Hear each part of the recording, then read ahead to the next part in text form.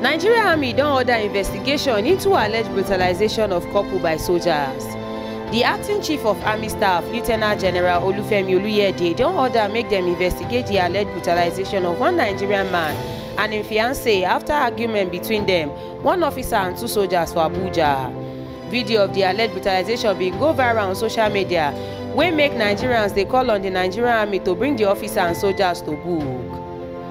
The Director of Army Public Relations, Major General Onyema Nwachukwu, talk for one statement on Tuesday say Lieutenant General Oluyede don order investigation into the matter. The attention of the Nigerian Army don dey drawn to one viral audio-visual recording wey dey circulate on social media platforms, purportedly showing one senior army officer and two other soldiers for one quarrel with a man and woman within the Abuja metropolis.